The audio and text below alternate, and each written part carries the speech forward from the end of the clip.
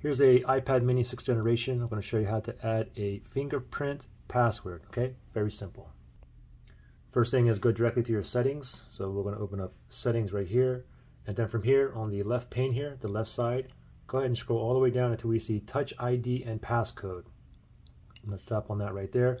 Go ahead and enter your passcode. And then from here, go ahead and go down to where it says add a fingerprint. Let's tap on that.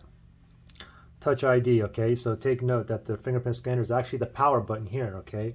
So what you want to do is go ahead and put your finger on there, like that. Now up, down, now just keep on going. Up, down, and it says here, cover top, bottom completely, okay? So basically, you see the whole entire power button, put your entire finger on there, cover the whole thing, just go up and down, keep on going until the red here is all filled out, up, down, up, down, up, down, up, down, up, down. Just keep on going. We're almost there. Okay. Now we're going to go ahead and capture all your fingerprint. Keep going to capture the edges of your print. Okay. So let me tap on continue, and we're going to go ahead and get the edges of your finger now. Okay. So kind of get the edges and do the same thing. Up, down, up, down. Let's go ahead and keep moving it all over. Okay, it's complete.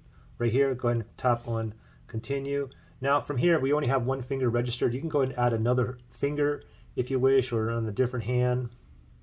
Also, you want to look up here, use Touch ID, basically the fingerprint. You can unlock your iPad, to access the iTunes and App Store, to use your wallet and Apple Pay, and password autofill, okay? I like to have all of them on there, right there. So anyway, if we want to go ahead and unlock it now, it says Touch ID in the top right-hand side. Just put your finger on there. And there you go.